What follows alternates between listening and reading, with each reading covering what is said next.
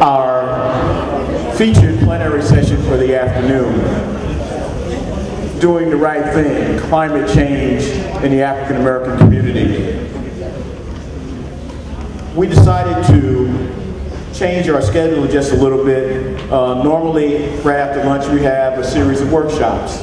But we thought that this issue, the question of the environment, the change in the climate, and the implications for the entire world, but particularly the African American community, needed a point of focus. And after discussions with the representatives of the panel, we agreed to convene this session.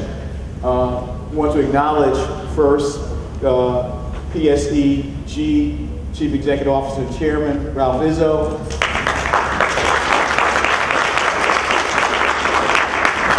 the PSEG is the name sponsor for this 25th anniversary event, and we just are very pleased and thankful for that support and partnership. They've been a partner for a while, but they stepped up this year in the way that they hadn't before. And I wanted to acknowledge that in the context of the entire event. Now I want to introduce each of the individuals who will be part of our panel. To my far right, Kenneth Parker, President of Atlantic City Electric. Commissioner Lisa Jackson, New Jersey Department of Environmental Protection. My mayor, Douglas H. Palmer, Mayor of Trenton.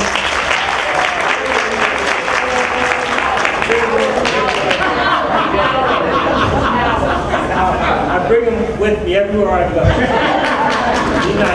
And he is also president of the U.S. Conference of Mayors, and he'll make some comments about that in his observations. You've already met Mr. Ralph Izzo, CEO and Chairman of PSEG. Dr. Nikki Sheets, Thomas Edison College, Center for Urban Environmental Activities, and my good friend and brother, Ted Carrington of the NAACP.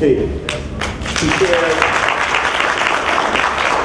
chairs their Environmental Justice Committee and has been sounding the clarion call in the area of environmental justice in our community for many years.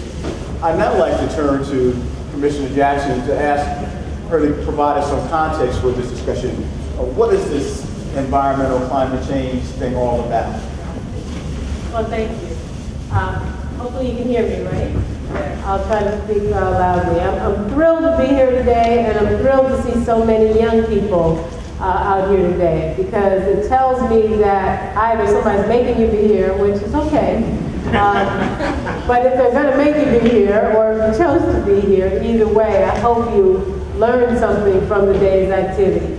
Climate change is just what it sounds like. On its face, we know that the climate of the entire Earth, not just in New Jersey, not just in the United States, the Earth is changing. And in a global context, climate change means a lot more than just what happens in New Jersey. So I want to start globally and let you know that when we look at how the climate is changing, we know that even though carbon dioxide, which is a naturally occurring substance on the Earth, most of the discharges of carbon dioxide are not human-made, but what man has done in the last 100 or so years of industrialization has added enough carbon dioxide to the atmosphere that it's causing it to get warmer in some places. Places like Antarctica, places like the North Pole, where we are seeing glaciers melting at an alarming rate. And you might say, as many have for many years, how do I know that's man, and how does that really affect me here in New Jersey, here in the United States? We know it's mankind because numerous scientists, practically every single one of any reputation who have studied the issue, say that the reason the climate is changing, the reason it's getting warmer in some places, is because of CO2 and its man-made emissions of what are called greenhouse gases.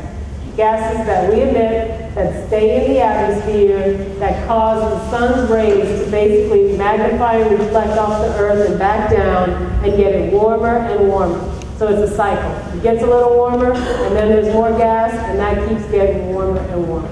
We know that's happening. If you hear people who say it's not happening, I would call that as close to a hoax as anything science can perpetrate on us as consumers and as citizens of the world. The worldwide impacts mean global famine in places like Africa, in places like our home continent. Mean that areas that are already arid and dry will get drier. Areas that don't get enough rain will get less rain when they need it, and then some areas will get more rain. I grew up in New Orleans. Flooding in certain areas, hurricanes, certain storms will get stronger and more, will happen more frequently. So this climate change that we're talking about has the potential to totally remake what we know as the way the Earth functions. And so it's serious, it involves each of us, the solutions will involve each of us, but more importantly, we can't ignore it anymore.